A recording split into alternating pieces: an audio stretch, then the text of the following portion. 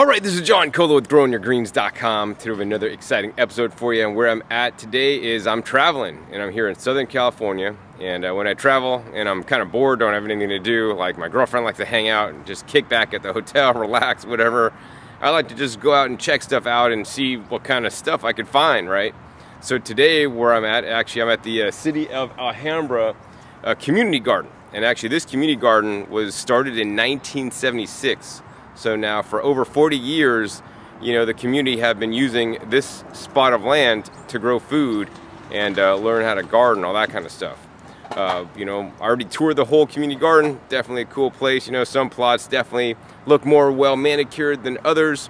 But what I thought I'd do with you guys today is actually take you guys into the community garden and actually show you guys and the community garden, but also more importantly, share with you guys like my top 10 tips for gardening at a community garden, or just for gardening straight up at home. Like, you know, there's a lot of things I'm seeing when I'm here. Like, I'm seeing some really cool plants that are thriving here, maybe some things that aren't doing so well, and maybe just some things I would do different if it was my community garden plot. I mean, these are not my plots, but I'm gonna share with you guys my opinion. So whether you guys are, you know, home gardeners or gardening at a community garden, you guys can maybe take some of my suggestions to like up your gardening game just a little bit, so you guys could be growing more food and doing it more efficiently, because that's really what I'm into. I'm into like really efficient methods of growing food, so it makes my work a lot less. So as you guys can see, we're now inside the community garden, and this is a cool opportunity for me to use my selfie stick that I picked up for $1 at the dollar store. I forgot my real tripod today, and I don't have anybody to be my tripod or my camera person, so I got the selfie stick, so we'll see how efficient I am at doing it. Also, please let me know your comments. Do you like this episode with my selfie stick, kind of giving you guys like a walking tour around, instead of kind of like if I have my tripod, I'm doing some more like stationary shots. So I don't know if this is gonna make you guys a bit dizzy or whatnot, but I'll try to do my best with the camera, guys, all right? So I think some of the shots I get is pretty cool. You know, you guys can see like what it looks behind me, all the different, you know, raised beds. Basically everybody has like their little plot. A lot of the plots actually just have a little number on them. This is plot number 23 behind me, and you guys can see like what it looks like. You get a nice big large plot, and you're free to do with it whatever you want, as long as you're growing organically. That's one of the rules here at the community garden. I think this is over a city well or something like that, so they don't want any kind of runoff or contamination, and there's no animals allowed at this community garden. So yeah, let's see, let's go ahead and take you guys around. Actually, I want to show you guys my favorite plot here at the community garden first. All right, so this is my favorite plot at the community garden. Let's go ahead and see if I can turn it for you guys and show you guys what it is. Basically, they got like a lot of different things growing. Swiss chard over there, fava beans, nice peas right here. Wait, you guys can't see those peas. But over here, this is what I really like. Check this out. I don't know if you guys can see that. Basically, they built a structure out of wood, like 2x3, and some different, you know, wood things and whatnot. And if you just look down here in the middle, can you guys see what's down there? Basically, they got all dragon fruit, like climbing up the poles, and then they basically go up on top of this trellis on the top to get lots of sun. And I really think that's really cool for a community garden. You know, the dragon fruit definitely is, you know, more of an investment than like, say, like just growing some lettuce. And I don't know how productive they're gonna be. They got 1, 2, 3, 4, 5, I don't know, at least like maybe like a dozen plants. That's kind of cool. So I really like that. It's like different. I've never seen that at a community garden, growing dragon fruit. The thing I like a lot at the community garden is like right next door here. Look at this. Let me try to back the camera for you guys. You guys see that? What does it look like? This is cool, man. Oh, that's a shot right there. All right. What they got here is they got lots of sugar cane. It might look like bamboo to you. Bamboo and sugar cane, they're related. They're both grass. But yeah, they got lots of sugar cane growing. Looks really cool. They got like, you know, once again, the framing up. So like the sugar cane is not going to dump over, and they got them tied together so they're kind of more erect. And I like how they really have them spaced out like really nicely. And I really like the color on this. And, you know, even with some of the colder weather here, sugar cane not affected. Now, as long as it doesn't get a frost, you're gonna be good growing sugar cane. So yeah, I mean, if you guys live in California, Southern California specifically, and have some space, definitely want to encourage you guys to grow some more diversity of the crops, such as the sugar cane and the dragon fruit. You know, I know many of the farmers here are from, you know, Asia and whatnot, and they're growing some very specialty crops that you might not normally see at a normal community garden And so that's what I want to share with you guys next. You know, some crops that you may not be familiar with that may grow very well, and also introduce you guys to some new and distinct flavors, and more important, you know, foods that can be considered medicine, you know, because they are healing in their own respect. So the first crop you may not be familiar with, unless you've watched my show before, is this guy right here. We're coming up on it. Let's see if we can kind of get a nice shot on it as I duck down. Yeah, it's right here, right aside me right here. This is what it is. Let me see if I can do a close-up on the camera there for you guys. Ooh, a little bit difficult, sorry for the camera wobbling. So this one's known as the Okinawan spinach. And as you guys can see, the top side of the leaf's green, but if we flip the leaf over on the back, it's nice purple, rich color, really rich in anthocyanins. And this plant in itself is really valuable to be growing.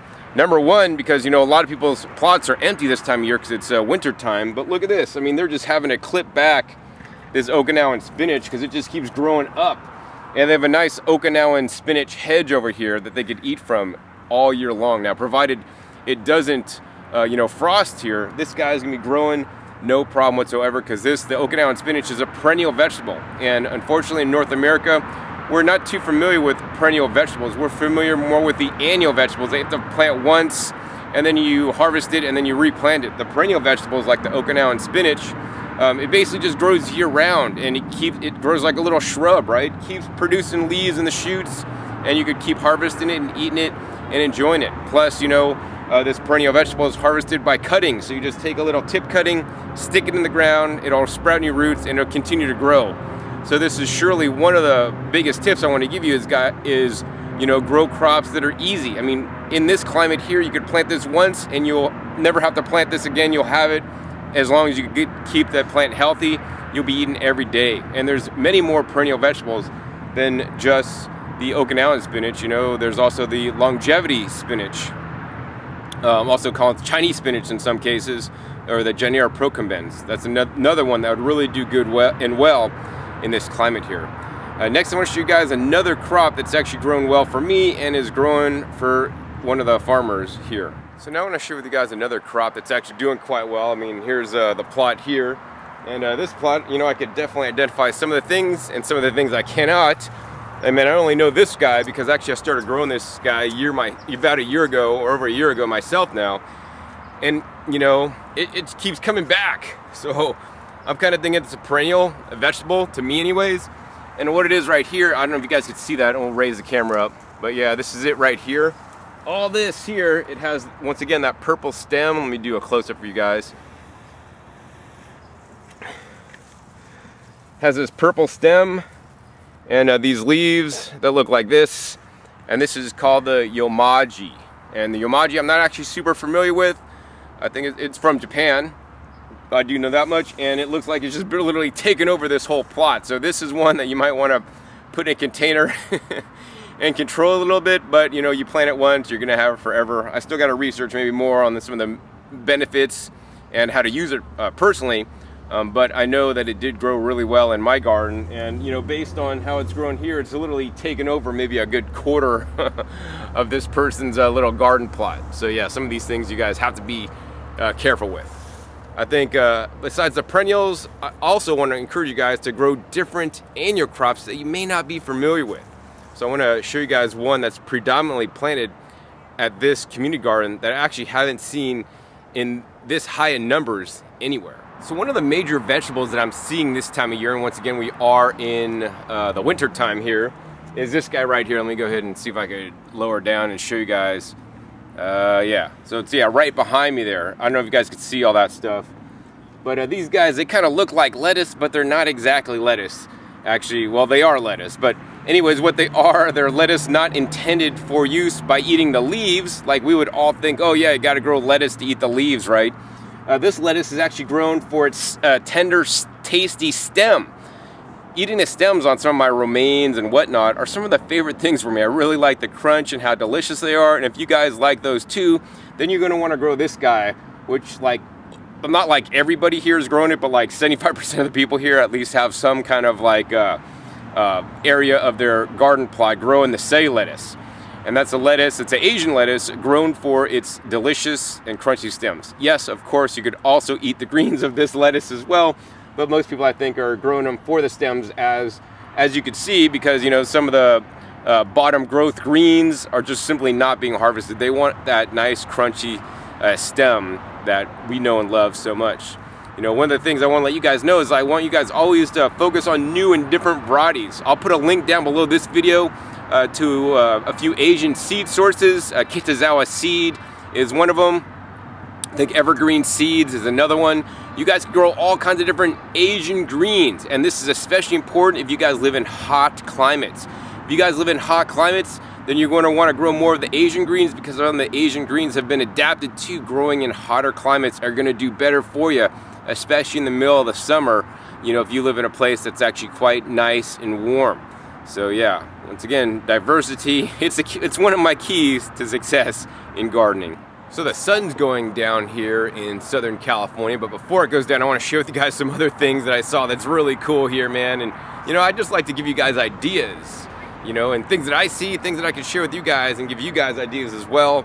And here's one of them. This is something I've never seen before myself. I mean, if you guys have watched me for a while, you guys know that I made a crate garden, right? That's where I like filled up crates, you know, like plastic produce crates. Sometimes they're actually reused in the produce industry, but a lot of times some of them are actually just disposed of and thrown away after one use.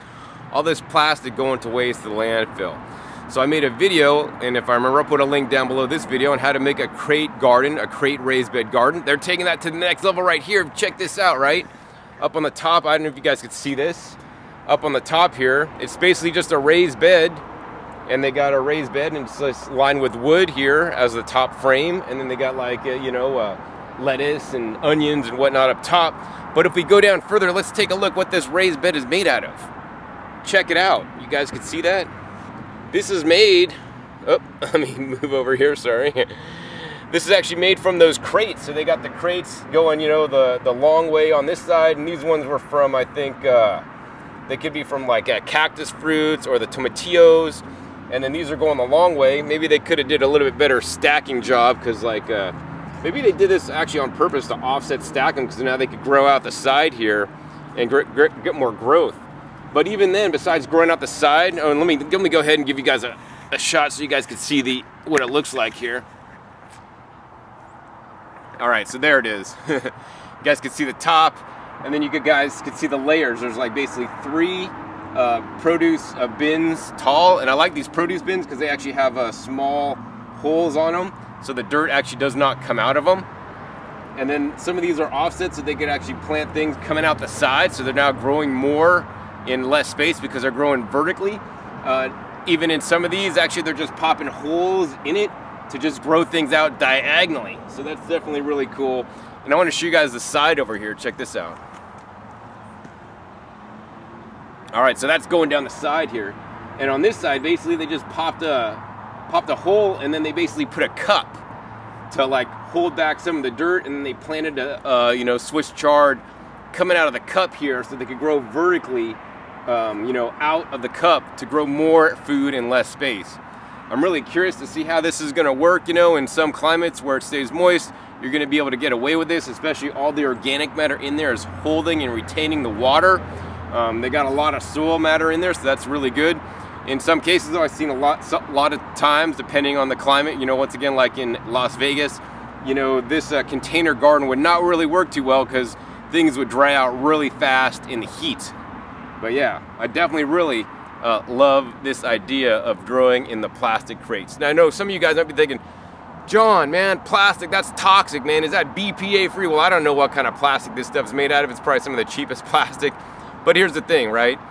Even if you guys grow in plastic, it's still better than what you could be buying at the grocery store, right? You got some good soil and all this stuff, you know, good organic soil. It's, you know, even if you grew this stuff here in the plastic, it's better than conventional stuff at the store, and in my opinion, even organic stuff at the store, because, you know, once again, when you're buying produce in the store, be it conventional or organic, you know, they're not growing it for your health. The reason why the farmers are growing it is for the money, for the profits, right? And they're cutting a lot of corners. They're not adding the nutrients to the soil that they should be. In addition, even organic produce and non-organic produce especially, sprayed with chemical pesticides, and non-organic produce may be GMO, and all kind of crazy stuff they're doing to your food. So know where your food comes from. And you know, growing in a plastic, you know, situation like this, not my first choice. But hey, if it gets you eating your own food, I'd say grow for it. Of course, you probably better do something like this out of wood or maybe some kind of metal like that.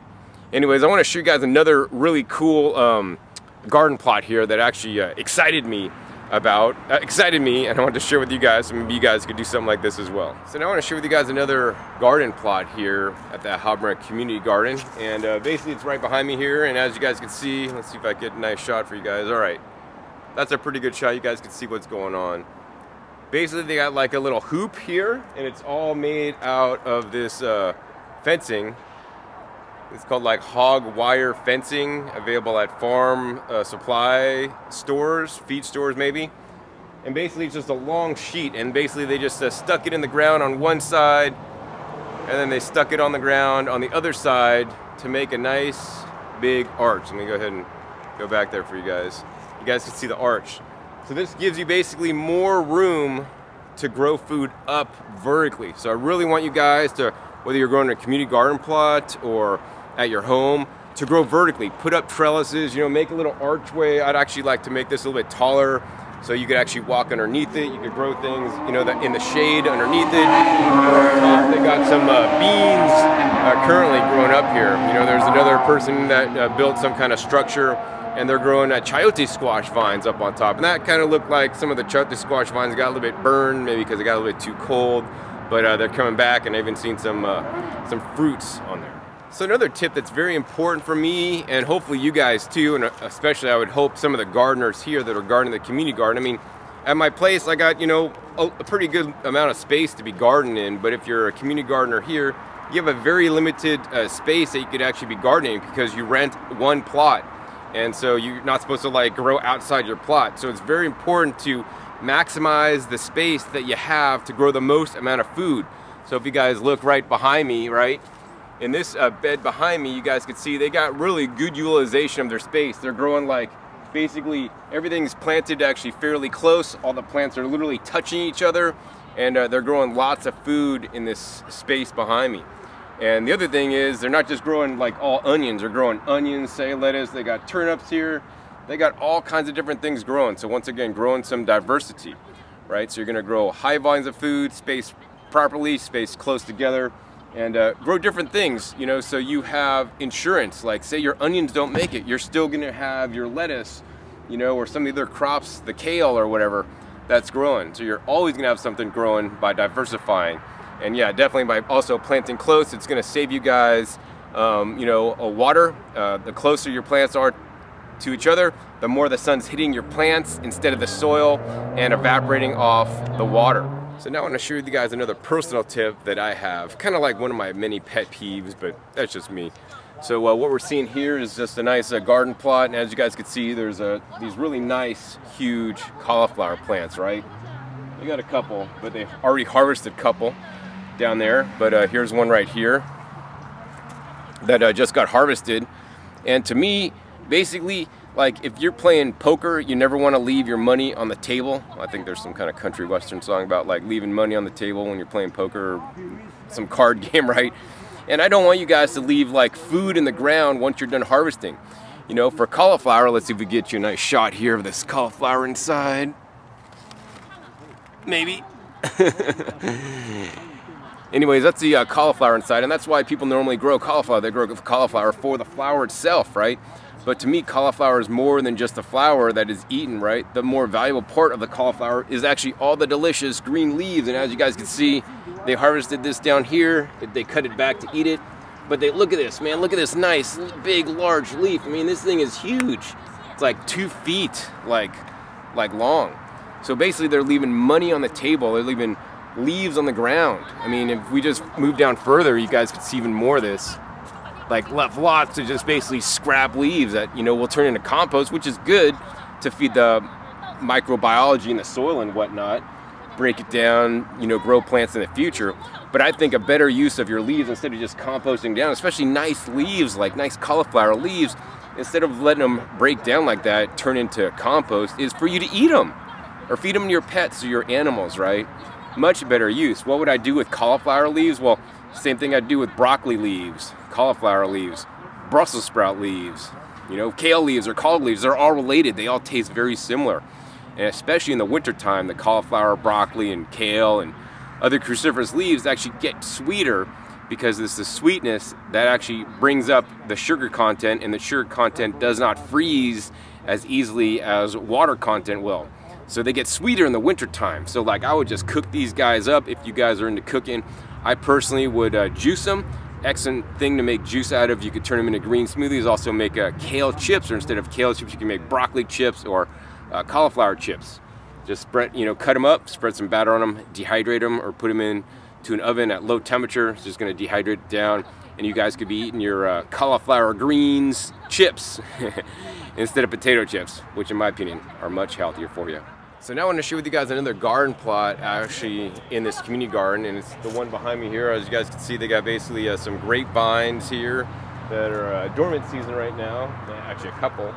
And then down below, you guys can see like all the different greens they have planted, like lots of different lettuces and whatnot right now.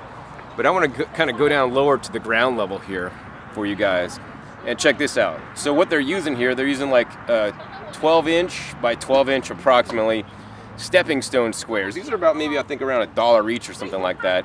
And what they did was they basically sunk these like maybe 1/4 underneath the ground, and they left maybe like 3/4 popping up, and they basically just made a line with it, and this forms their raised bed. So you could have used wood will rot out. Wood's probably a lot cheaper than using this stuff, but this is definitely a cool idea. Maybe they had access to these, maybe they got them free on Craigslist, I don't know. But yeah, definitely holds back the soil and also raises up the soil level. You know, that's something also very important to me, you know. I mean, this raised bed behind me, and this garden plot behind me, you guys can see, basically they did not raise up the soil. So when you guys raise up the soil, let's go down a little further for you guys. You guys raise up the soil, you guys could bring in soil and, you know, add more fertility in the soil, and soil microbes and compost and the fungal dominated compost and the rock dust and worm castings in your soil mix, so you could have actually healthier and better soil than just what is in the ground. So I always encourage you guys to bring in additional compost and soil, because, you know, after time, you know, nutrients may be depleted from the soil, especially if you're not renewing that regularly by adding compost. And that's another tip I recommend you guys, you know, after every season, always add in some compost and things like rock dust to your soil, because what we don't think about as gardeners in a lot of cases, right? There's lettuce growing here, there's grapes growing here, and as they're growing, right, those plants are pulling nutrients out of the ground. And so minimally, we want to add back the nutrients that the lettuce or the grapes or whatever that grew pulled out. We want to add at least minimum that much back in. My goal is to actually add in more than what my plants pulled out, so I could make the soil more fertile than when I started. So it looks like the sun has set on me, and I don't have too much more recording time for you guys, but I want to give you guys 2 more tips here. One is simply this. You guys can see the bed right behind me there. Basically, it has, you know, is gone fallow this season. You know, here in the winter season and here in Southern California, you can easily grow year-round, especially in Northern California too, as long as you're not like maybe up where it gets snow, you guys could grow year-round, you know. And this garden plot behind me, you know, actually they have really well utilization. They have it planted out with lots of different foods and whatnot over here. And so I want you guys to basically grow year-round if you're able. I mean, even in some places like Maine, you know, even Maine, you're thinking, John, I can't grow year-round in Maine. Yes, if you had like a hoop house or even a double hoop house, you could grow year-round in Maine. You want to check out, you know, there's people that write books on these topics. 4 Seasons Harvest or 4 Seasons Gardener or 4 Seasons Farmer, I think is the book. But yeah, you guys could do it there, of course, in a climate such as Southern California. It's easy to grow year-round, and I want you guys to grow year-round, whether you have a community garden plot or your home space, because, you know, this is space that, whether you're renting a community garden plot or whether you're renting or paying off your home mortgage like I am, you know, you're already paid for the space. Why not use it to grow some food? And yes, wintertime, many places, maybe not the best to be growing food because things grow, you know, a lot, you know, slower. And maybe the things aren't as fun. Like everybody likes growing tomatoes and peppers and cucumbers and all these things in the wintertime. Definitely the best time to be growing some of your really rich and nutritious leafy green vegetables, some of which I share with you guys today. So the last tip I want to share with you guys as the sun goes down is actually right here in this plot here. You guys can see right behind me. And it's all these guys. And these guys in this plot are all weeds. I believe this is not intentionally planted, although it may be. You never know. But basically what we're looking at for most gardeners is actually a weed. This is known as the mallow. And the mallow grows as a weed, and you can see like there's a bigger mallow that probably went to seed over there, that probably dropped a lot of seeds. But basically the immature seed pods are known as cheese because they kind of look like an old-fashioned cheese wheel. You could eat the immature seed pods, no problem whatsoever. The stalks of the mallow can be used for cordage or making rope and twine, whatnot. But people are not familiar with the mallow, that the mallow, the greens here, really nice and tender. I was actually on a hike with my girlfriend earlier and I fed her some mallow. She had never tasted before. She's like, oh, that tastes like lettuce. And yeah, to me, the young tender mallow, when it's this small, just emerging out of the ground this time of year, tastes like lettuce. I mean, it has a really mild flavor, a little bit of green. When they get older, maybe not quite as good. This would be excellent to add to salads. And yeah, delicious. So I really want to encourage you guys also to eat the weeds. And there's a really cool dude on YouTube, Eat the Weeds is his YouTube channel, and he'll educate you guys about all the edible weeds that are out there. Mallow is just one of many that you may be having already growing in your garden. Of course, dandelions is another one. You know, lamb's quarters could be another one. The chickweed, another one. And there's so many. So don't discount the fact that they're weeds. In fact, in many cases, weeds are actually more nutritious than the cultivated vegetables that you're trying to grow anyways. Also, be sure to check the link down below. If I remember, I'll put a link to a video I did with my friend Katrina Blair, who actually wrote a book on identifying and eating the most common available weeds that may be growing near you. I think it was like 12 or 13 weeds. And she wrote a book on it. And if you buy her book through the special link in the video, she'll also send you the weed seeds. And I guarantee you guys that if you're unable to be successful growing a garden, a vegetable garden, right, throw out these weed seeds, and then you'll be a successful vegetable gardener, because the weed seeds, they don't care about nothing. They're just gonna grow with or without you. Anyways, I'm having too much fun here in Southern California. I'm gonna head back to my home tomorrow. But anyways, if you guys enjoyed this episode here at the Community Garden, just my ramblings and tips and all this stuff, hey, give me a thumbs up, let me know. This is kind of a spontaneous video. Just like to hang out with other cool gardeners and see what's kind of going on, because I learned a few things, and hopefully you guys learned a few things along the way as well. But yeah, give me a thumbs up if you liked it. So also be sure to click that subscribe button right down below to be notified of my new and upcoming episodes I have coming out about every 3 to 4 days on this YouTube channel. You never know where I'm going to show up or what you'll be learning on my YouTube channel. And also be sure to check my past episodes. My past episodes are a wealth of knowledge, over 1,200 episodes. I think actually maybe over 1,300 now, on all areas and all aspects, so you guys could grow your own food at home. And I just love sharing my tips and tricks and things that I learned, like I've learned today coming here, that you guys could also learn and grow from. So with that, my name is John Kohler with GrowingYourGreens.com. We'll see you next time, and until then, remember, keep on growing.